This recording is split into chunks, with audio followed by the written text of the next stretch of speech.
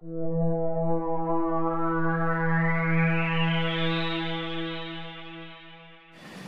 know, I think, like, specifically the chief is one of those things that I had to learn about. You know, I don't think I had a good understanding of. The first time the chief was ever mentioned to me was actually I was in St. Louis for my sister's volleyball tournament, and we were visiting, like, a cathedral.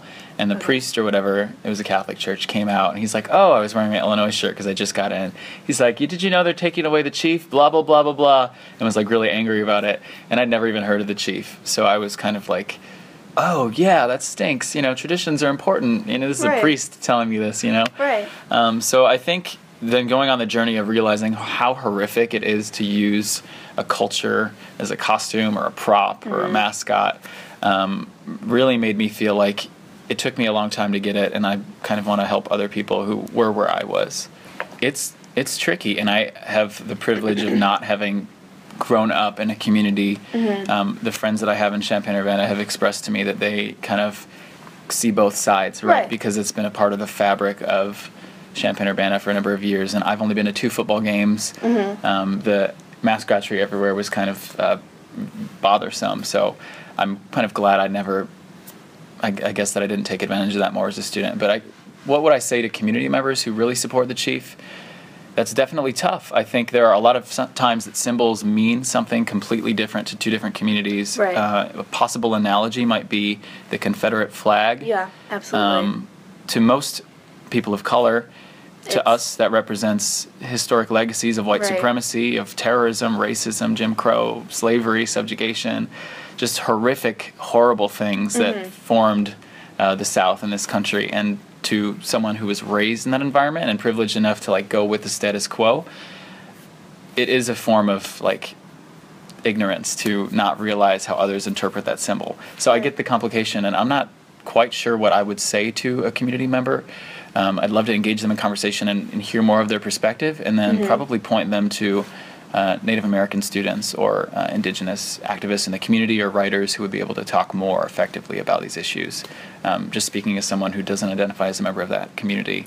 The blacklisting or boycott, I don't think I'm doing that much. I just know I saw that people on my social media pages and in my life that I talked to were kind of wanting a resource. So I created, one document, one post that I thought could possibly be a running list of businesses that choose to support something while all the facts are out there, like, about the history of white supremacy in our community and legacies of racism and the chief.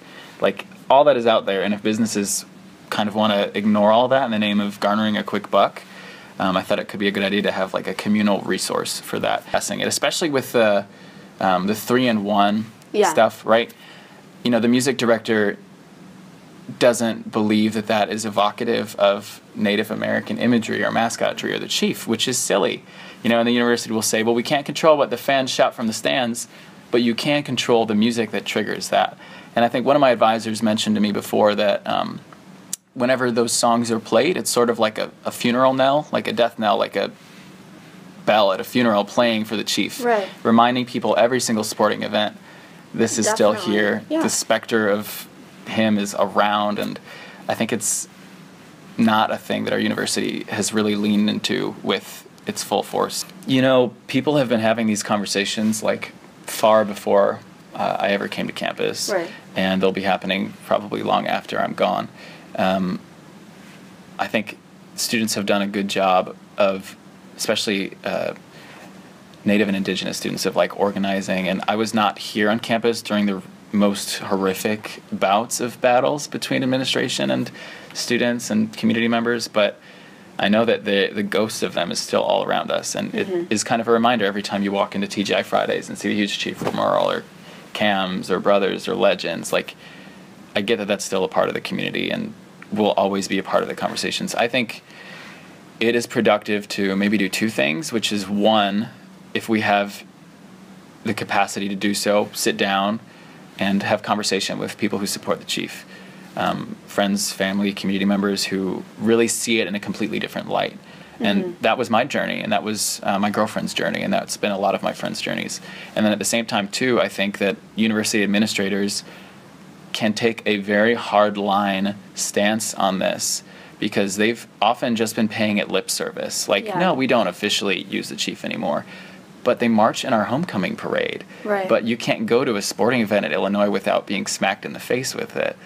But we've never heard statement like other than a again, lip service to political correctness, there's not been any sort of action on the part of our administrators. So I guess it is hard to look to them for support or to feel that they actually care about this beyond doing as much as they have to do, towing up to the line while still giving the alumni what they need to be satisfied.